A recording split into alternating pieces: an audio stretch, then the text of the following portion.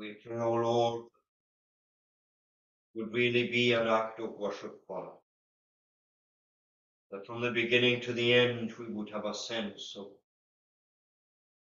the worthiness of God, and that something of the majesty of God, Father, Son, and Spirit, would dawn upon our souls. We come, eternal Lord, and give thanks for the Lord's kindness to us in many, many ways, even this day itself. But how poorly we repay that kindness, and how little thought we give to the one who gives us so richly. We confess, O Lord, that amongst our other sins, we are cold and careless when it comes to the Lord, that instead of being warm, we are cold. Instead of being near, we drift far away. Instead of having our minds fixed upon the things that matter, so much of our time and energy is taken up with things that don't matter at all, passing, fleeting things of this life, that in the light of the great eternity are really irrelevant. O Lord, we pray that as we gather even tonight, there will be a refocusing of our thoughts and of our priorities, and that we would see that one thing is needful, and that having seen that, we would be enabled, each one of us, to make choice of that one good thing that shall not be taken from us. There are many pearls that are in this world, many treasures to seek after. The Bible speaks of one pearl of great price, priceless indeed. And that is what we are to press and to look for. Our Lord, we pray that we would see that Christ is that priceless treasure, and that if we have him, we would be thankful tonight, and that we would treasure him for what he is, and we would begin this week worshiping him, praising him, thanking him, desiring to follow him, to honor him, to serve him, to reflect his grace in our own life. And if we conclude that we do not have, that we would come with hearts tonight that seek him with all of our being, that our half-heartedness would be taken away, and that whether we are young or old, our desire would be to have Christ. We think of Noah building an ark to the saving of his house. We think of the great danger that there was and the great solution that was provided. We see Christ as the one to whom we turn and the one to whom we run, the one in whom we find safety, the ark of the New Testament, the one who can cover us from the wrath of God. We pray blessing then upon each one of us as we come, our homes and our families. We bring them again before you, particularly those who are unwell, those with difficulties, sadnesses, sorrows, trials, temptations, those who have had difficult weeks in the past, perhaps those who are facing difficulty in this coming week, who have issues and matters that they can see, as it were, coming up in life and causing them a great concern. We confess, O Lord, that often we are like the disciples that we were considering today, that we are at times so unsure when the answer is there in front. How often we fall back on our own resources. How often we try to solve the problems ourselves. And how often we fail to go first to the one who has shown us time and again his power, his grace, and his all-sufficiency. We praise thy name, O Lord, for the gospel of God's redeeming grace, that for sinners there is a way of redemption, that we can know peace with God, and that we can live in that confidence that when we come to die, it will be to be with the Lord, for our sins are covered, our guilt is removed, and we have a hope that extends beyond the grave. We give thanks for our Lord Jesus Christ, for his coming into this world, for the life that he lived and the death that he died. No ordinary death. It was a death of substitution. He had no sin to put to his account. He had no guilt, no shame, no shortcoming. He was the beloved Son, in whom the Father was well pleased.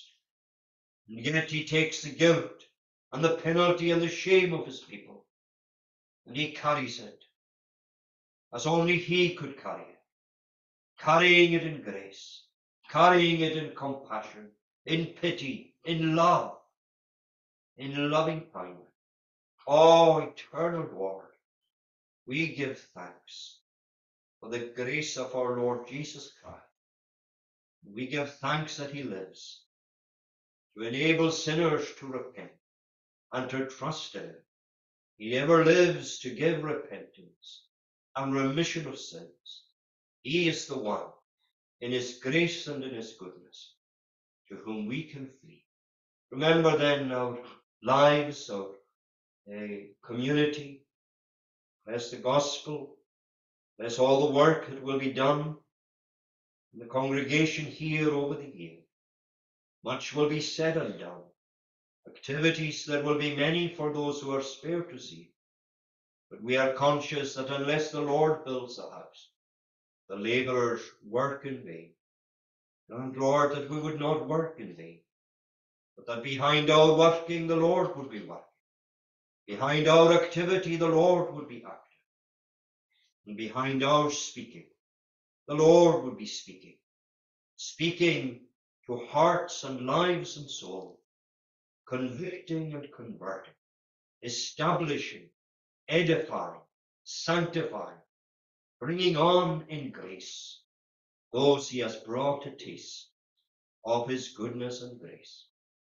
When we pray for ourselves, we pray for the other congregations around us in the presbytery, to our north and to our east, to our south. We pray, Lord, for them, particularly those that begin the year pastorless and vacant. We pray of the wider church.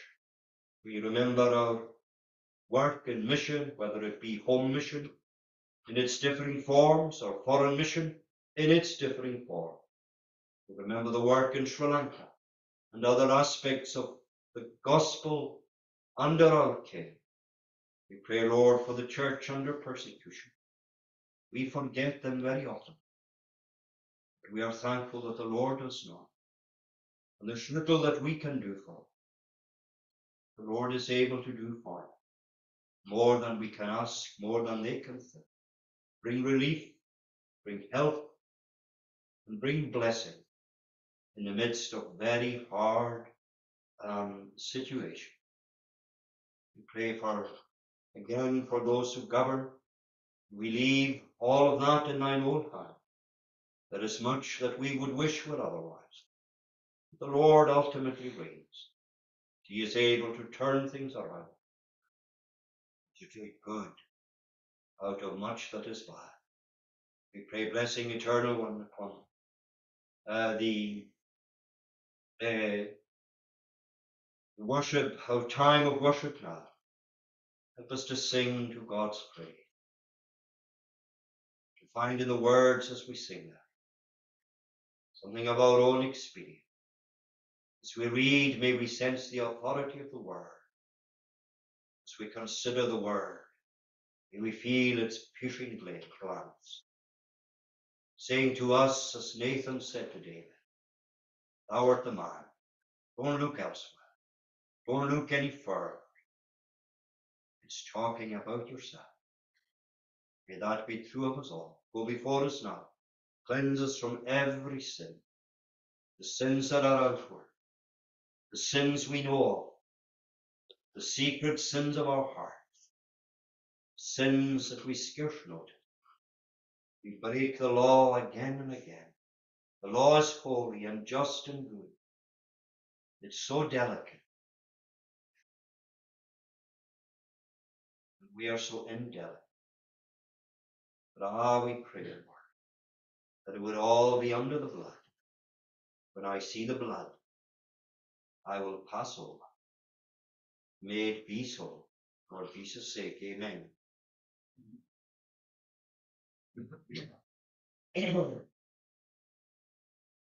When we read together now in God's Word in the Scriptures of the Old Testament, and book of 2 Samuel, in chapter 12, you'll remember, towards the end of last year, we considered together at some length the sad events of chapter 11. We'll come now to chapter 12. 2 Samuel and chapter 12, and we shall read from the beginning.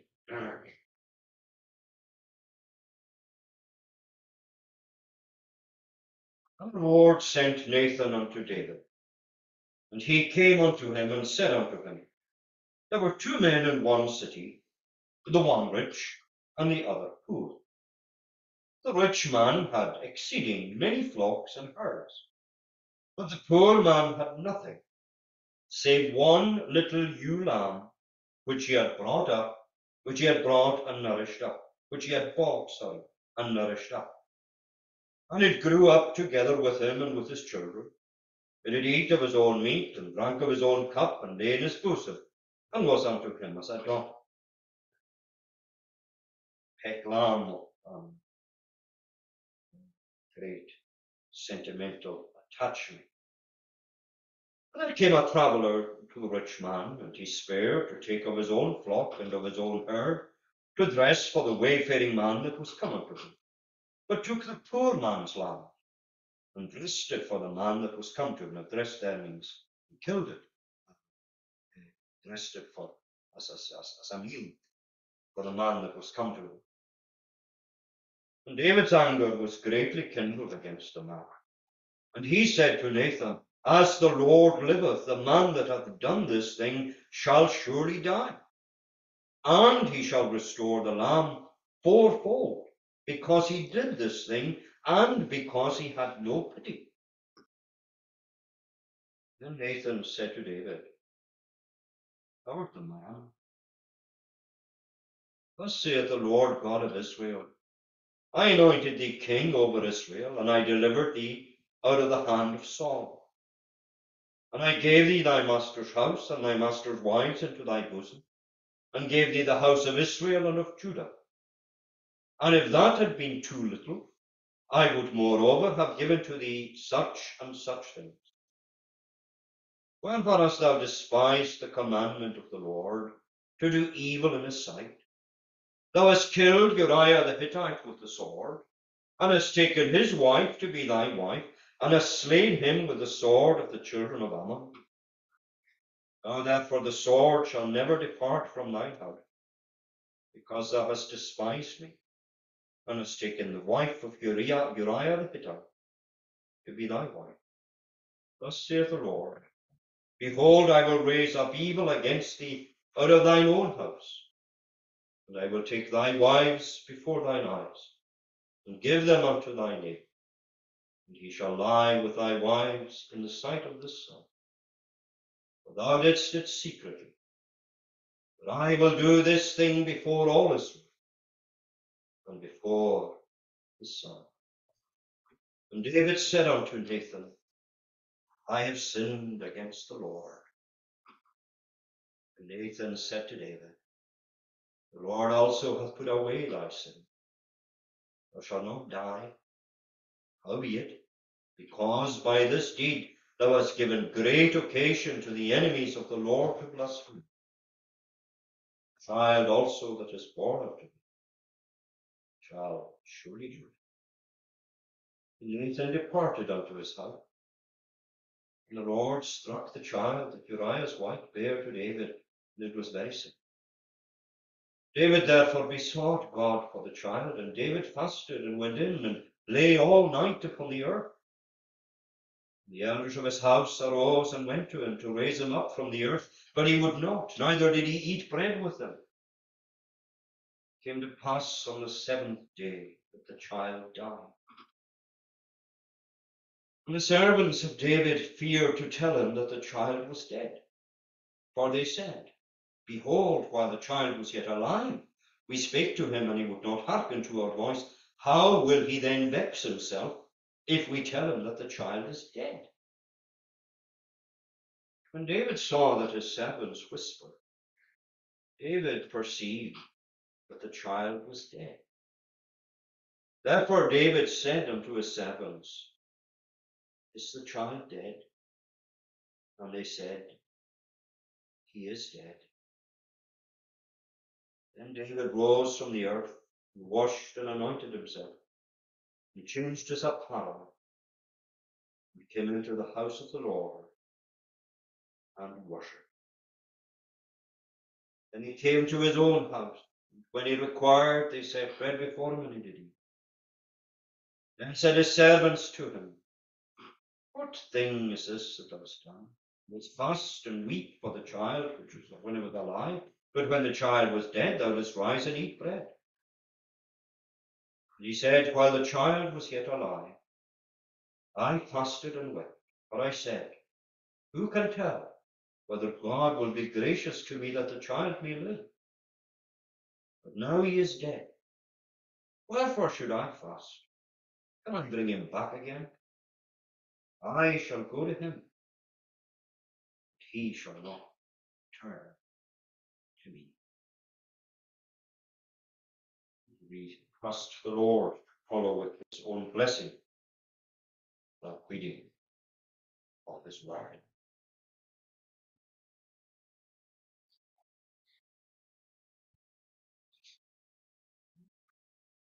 Well, friends, seeking the light of God's Spirit on his word, we turn again to that passage that we read together, 2 Samuel and chapter 12.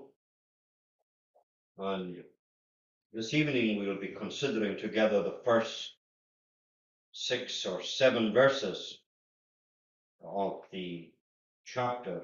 We'll read at verse 4 just to set it in a little context for us again. And there came a traveller to the rich man, and he spared to take of his own flock and of his own herd the dress for the wayfaring man that was come to him, but took the poor man's lamb, rested for the man that was come to him. David's anger was greatly kindled against the man.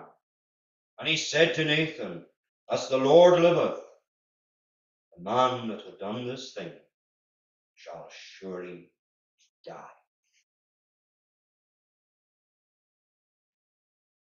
Well, we have spent, I think, some 4 weeks tracing the sad events of chapter 11. Now, between the end of chapter 11 and the beginning of chapter 12, about a year has passed. We know that because in chapter 12, the child is born.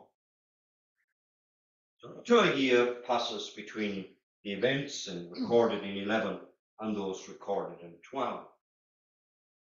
And during that year, no intervention comes from the Lord.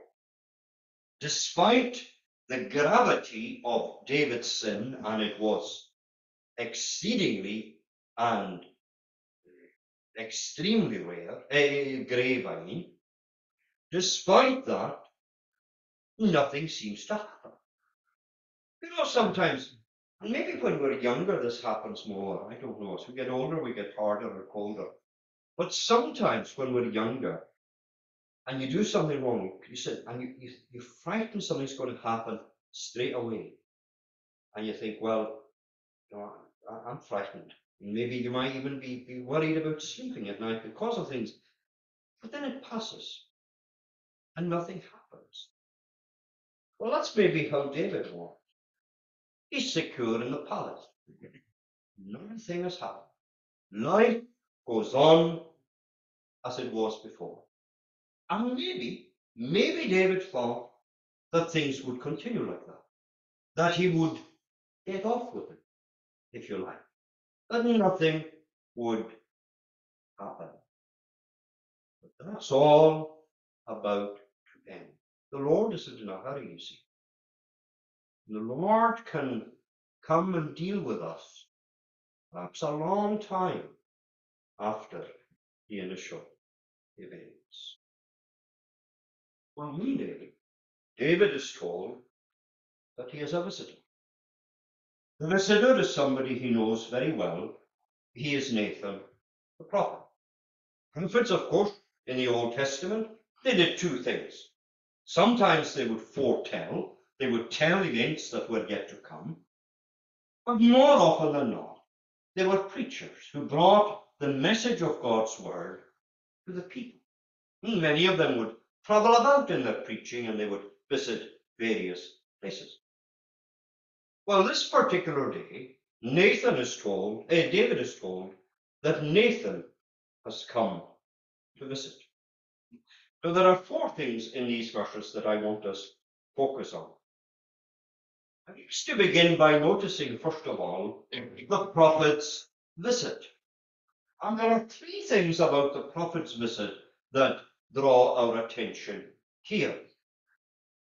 First of all, as far as Nathan was concerned, it was an unappealing visit. It was an unappealing visit. It can't have been easy for him to go and visit the king on this occasion. It was unappealing, first of all, at a personal level. He had a message to deliver to a man who was his friend, with whom he had agreed on many things, and with whom, no doubt, he had cooperated on many things. He looked up to David, and David in his better days would have looked up to Nathan. They would have depended in good measure on each other.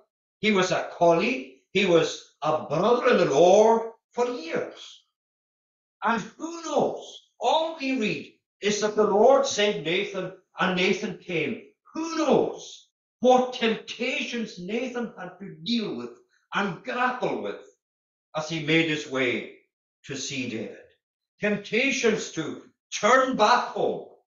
Temptations to tone down the message.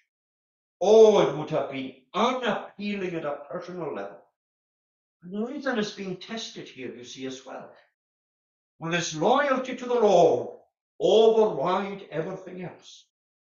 Will it override the ties of friendship and of kinship? Will faithfulness to the Lord be what Nathan is about? Or will he allow other things to affect him? And the Lord tests us as well, just in the same way.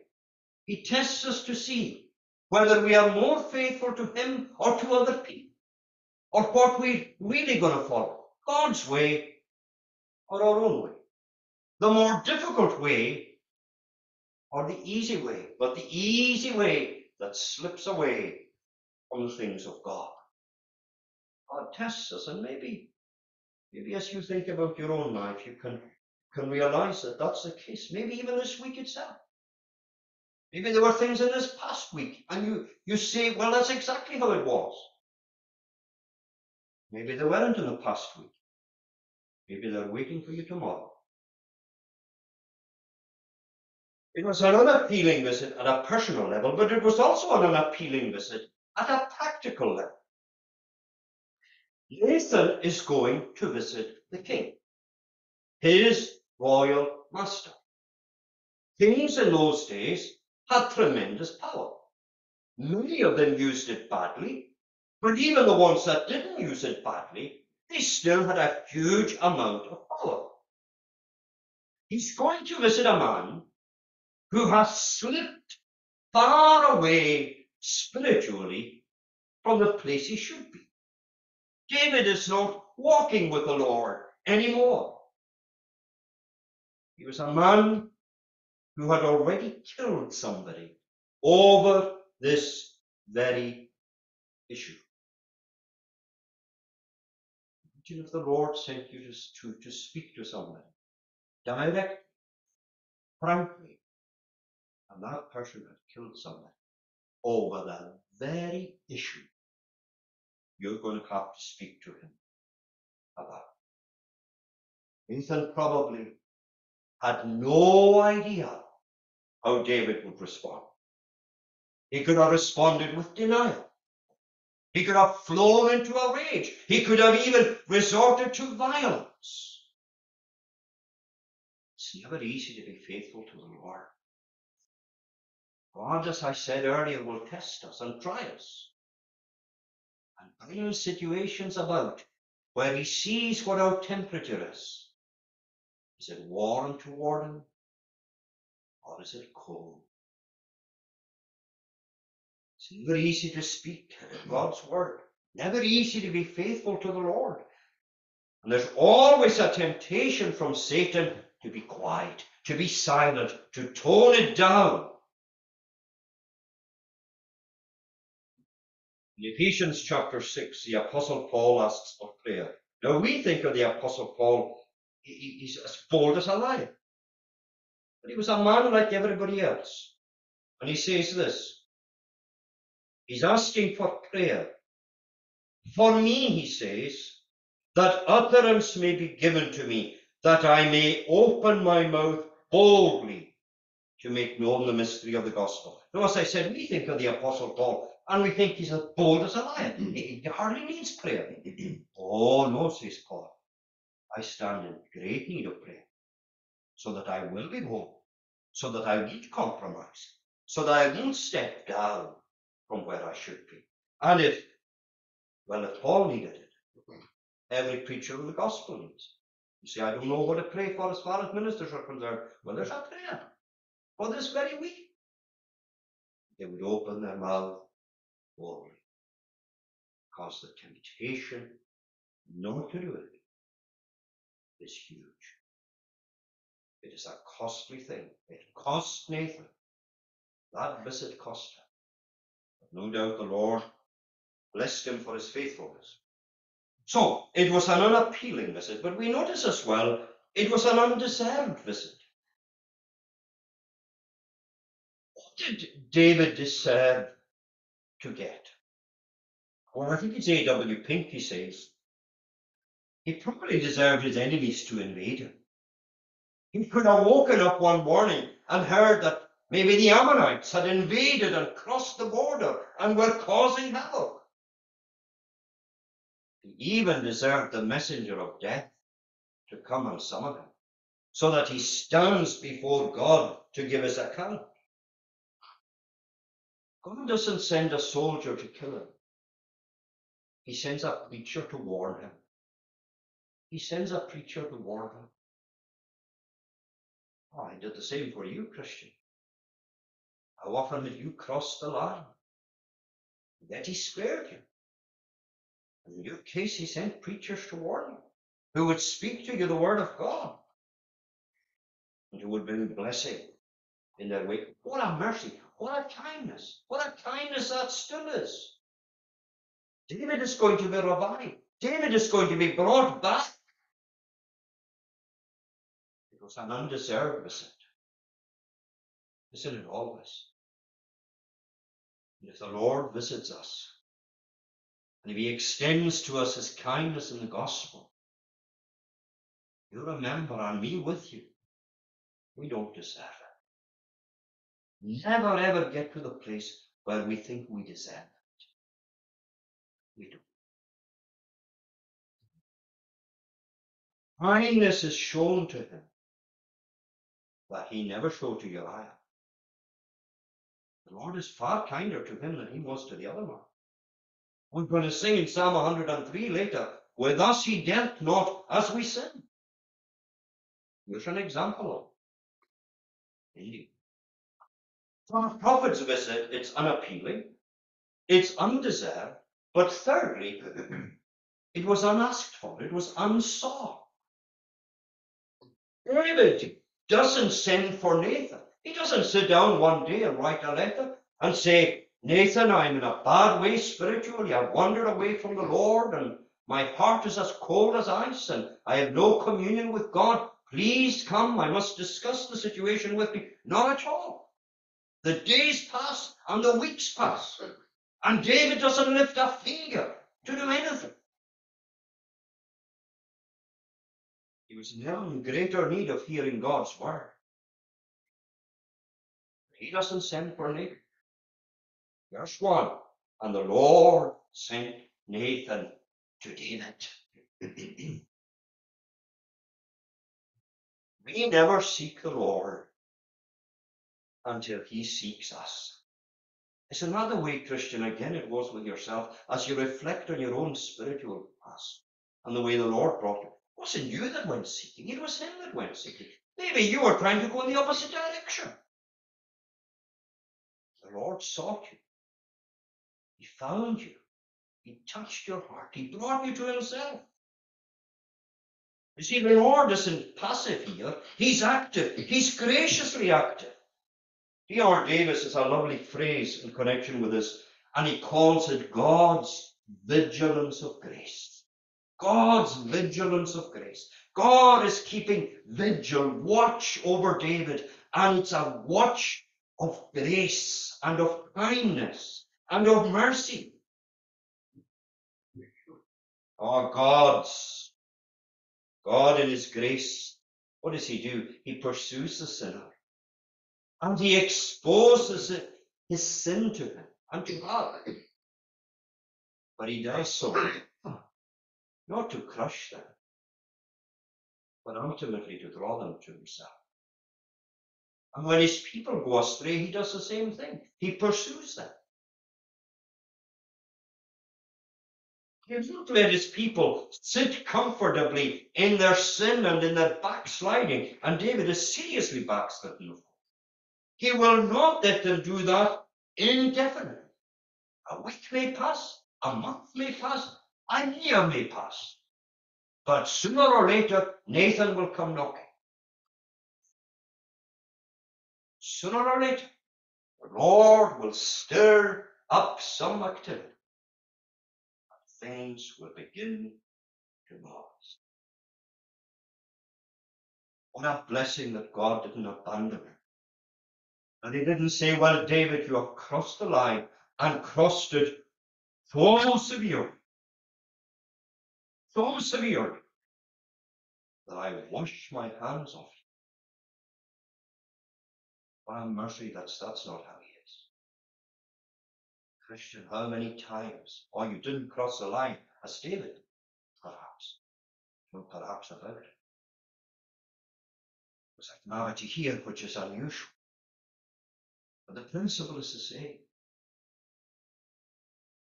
Many's a time he could have left you where you were. But he sought you. He's seeking you now, pursuing you now when you feel it. Satan says to you, try to ignore it. My friend, don't do that, whatever you do. If he had done that, where would you be tonight?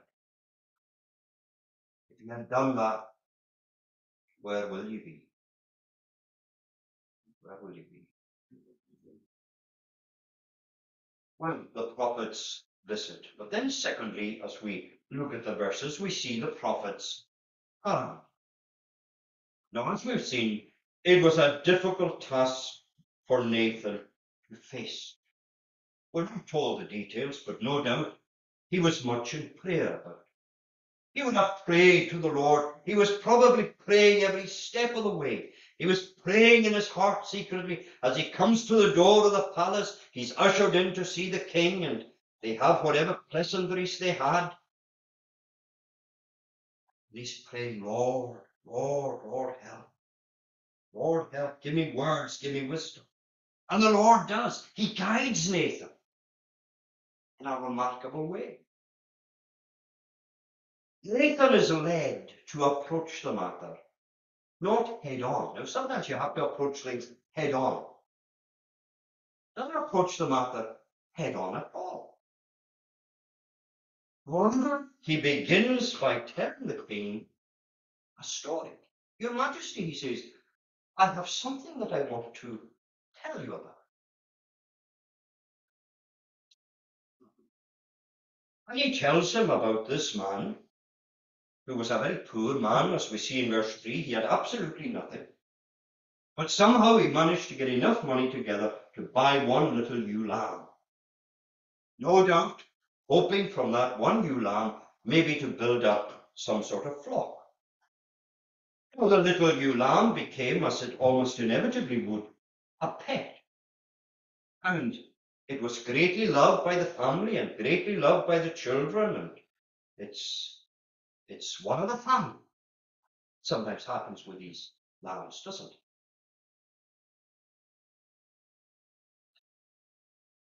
There's another man who lived nearby.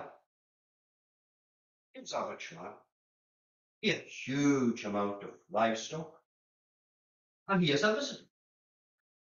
The practice in the East in those days was that if you had a visitor, they didn't have deep freezers and things like that.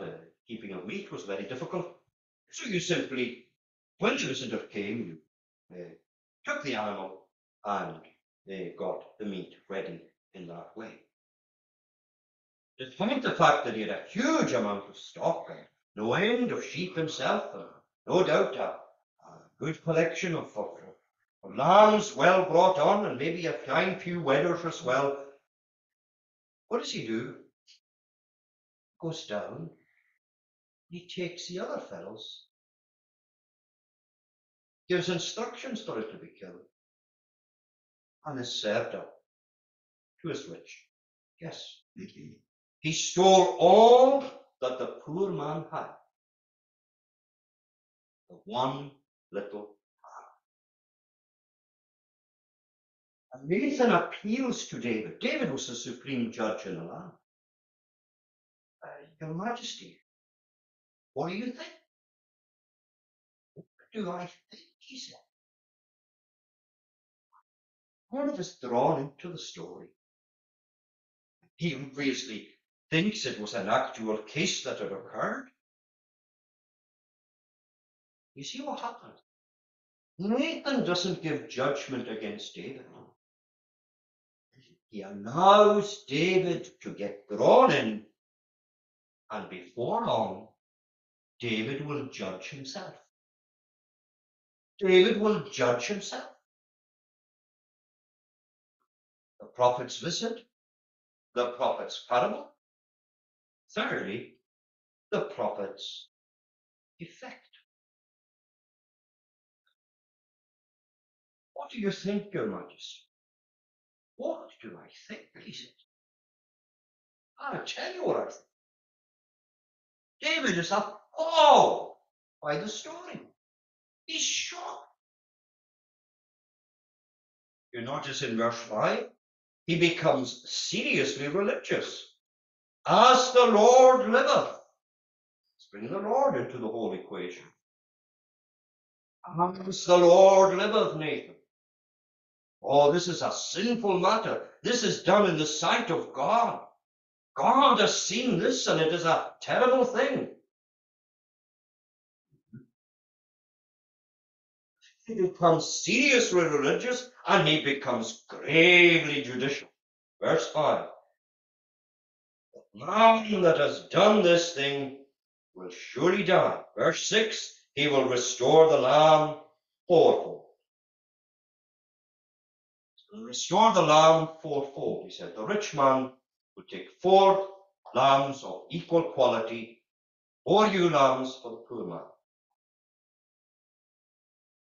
But actually, he said, this man is going to have to die. Nathan, there's no 2 ways about it. Not only because of the theft, but he tells us in verse 6, because he had no pity. He said, this man has crossed the line. This is a theft way above any ordinary theft. This man is cold and heartless and cruel. It calls for the highest penalty that the law can give. That, Nathan, is what I think.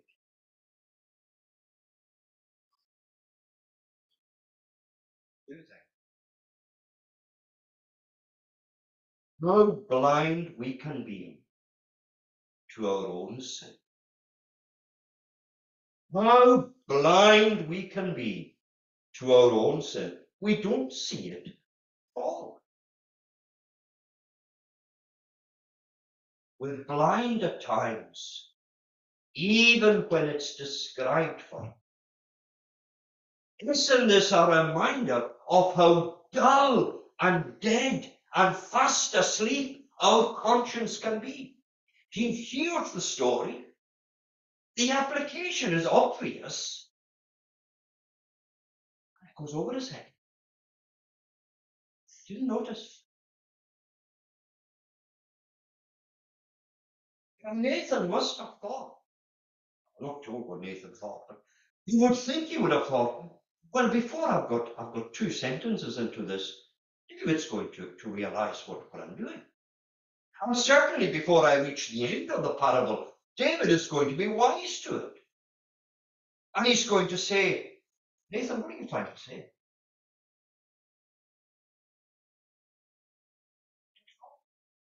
Nathan, he said, as the Lord lives, there's going to be judgment on this. How low our spiritual discernment can become. This was a man of God. And he wasn't a juvenile. He wasn't a young believer struggling with ethical issues. He wasn't an inexperienced believer. He was somebody who had been following the Lord for many years. Friend, don't think that because you've been a Christian for many years, you're immune. Not a bit of it. His spiritual discernment is gone. This was a man who was noted for his discernment. A man who had a very keen conscience. You remember when he cuts the corner of Saul's robe off as proof that he had been close enough to kill him. He felt guilty about it. He said, I shouldn't have done it. He said, I've crossed the line. He was a man with a tender conscience. But he's snuffling his conscience. He's putting a pillow over his conscience. You know, it wasn't as if this happened the day after. He's had a year to think about it, a year to ponder it.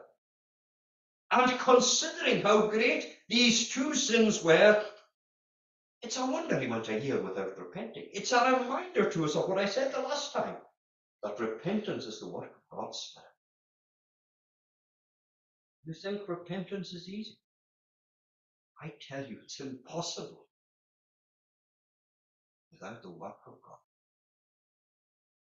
People sometimes say, well, no, when I come to die, when I'm close to the end, I'll repent.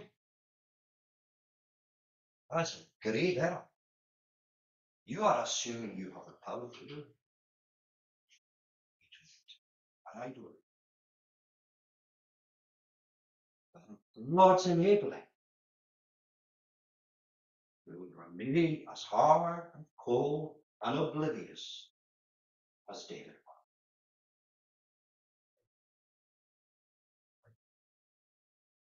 was. You know, although he hadn't repented, it appears that David wasn't happy. Of course he was. Things happen, as I said earlier. But in his heart of hearts, he's not happy. This is a man who walked closely with the Lord.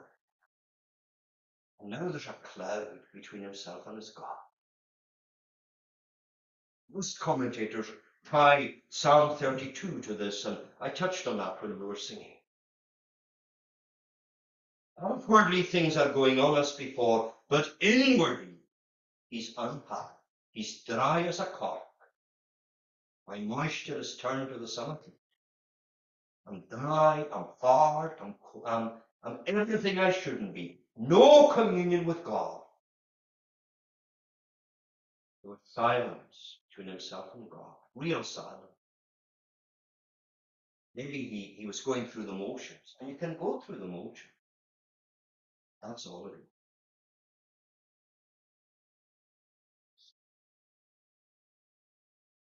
When somebody come to this position, I came across something quite helpful on this just recently. It was by comment actually by the late Reverend Alex McPherson, who was a minister in the Free Presbyterian Church, and he's speaking about this period in David's life. And he points out that the Christian can fail to repent of sin for two reasons. First of all, because of a lack of self-examination. We're commanded to examine ourselves. In David's case, the sin was so obvious, and Mr. McPherson says it, and I agree with him. It is so obvious that it didn't require much searching. It wasn't as though he needed to examine his heart deeply. This was lying on the surface. So it's not a lack of self-examination, although he certainly wasn't engaging in self-examination. There's more than that. And the other factor is this, the deceitfulness of our hearts. And I'm talking here about the Christian. We are capable, are we not, instead of forsaking and mourning over sin, of saying, well, it's nothing. It's not so bad. I cannot but suspect that David was doing exactly that. It's not so bad. It could be worse. You can excuse anything. David could excuse murder. And that's what seems to have happened here. David has brushed it away. He's pushed it out of his mind. And it's gone so far out of his mind. And Nathan tells his parable.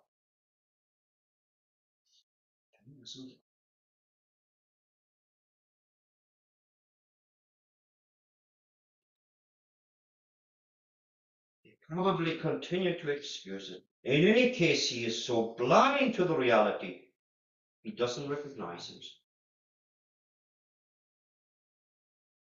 As God's word is preached, do you see yourself in it? God's word's like a mirror.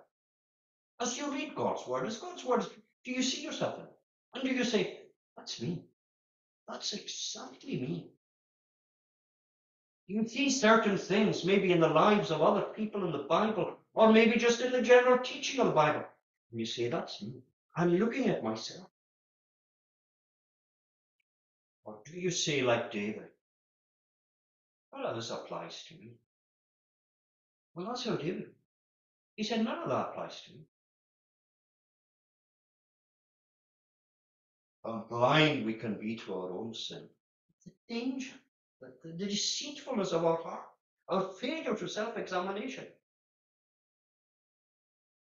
This is a frightening episode. And in some ways, this chapter and David's blindness to it all, it almost frightens me more than the previous chapter. Things can happen fast and in a hurry. But, no. This is a grave. Listen us here.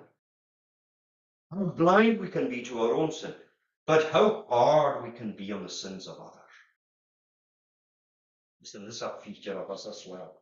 We minimize our sin, we maximize others. We'll excuse things in ourselves. Oh, woe betide the person who catches our eye and we perceive the sin.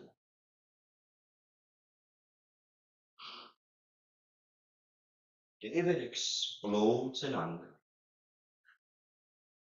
He goes further than was necessary. It was an overreaction. He said, the man is going to die. Well, really? Is that really? It's a horrible thing. He requires restitution. He overreacts.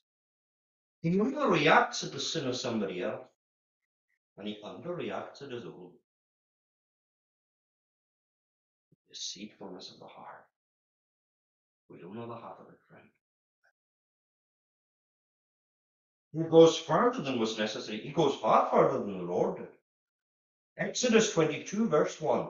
The restitution for the stolen sheep was fourfold. You steal it, you give four. That's all the law said. No more. David's adding to the law. David's adding to God's law. Even as he's breaking it, he's adding to it. He's falling back on a sort of legalism here, actually.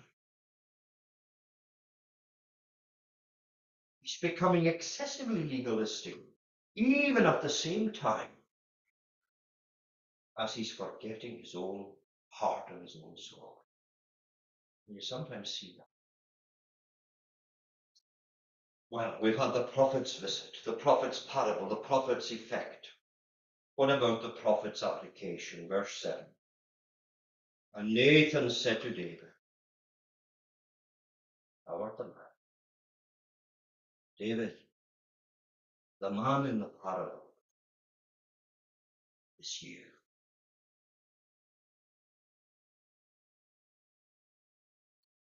Have you come to that place where you say, I'm the man? I'm the man. I see myself. I don't see the people down the road or this person or that. I see myself. And it sends me to the Lord for forgiveness and pardon and grace. I am the man. Before anybody else, it's me. Alexander White says, speaking about the conscience, Nathan's sword, he said, was an inch from David's conscience. Before David knew, Nathan even had a sword.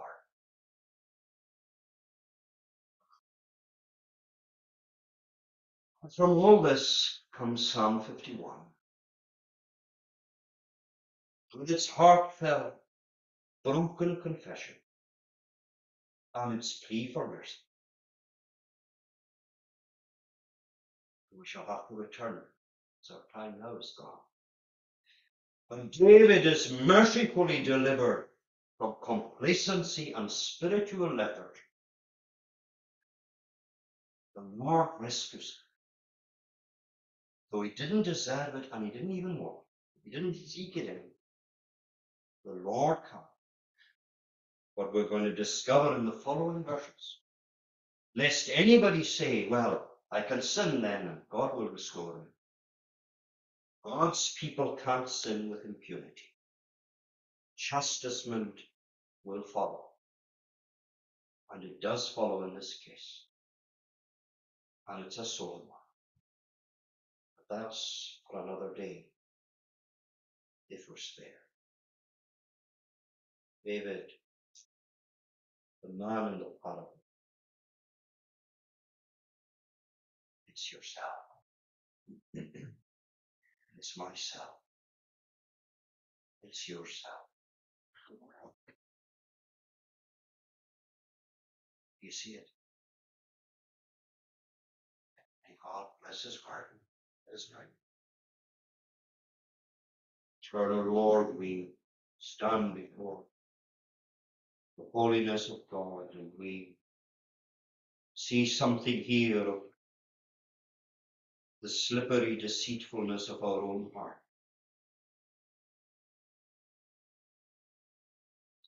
Where can we go but where David went? To the Lord, with a confession of sin and a plea for mercy, to pardon our iniquity, for it is very great. And we come with the assurance that for Christ's sake, if we confess our sins truly, if we turn from them and forsake them, he will pardon and he will receive for the sake of Christ. Be with us in our closing praise. Watch over us in the week as it unfolds for Christ's sake. Amen.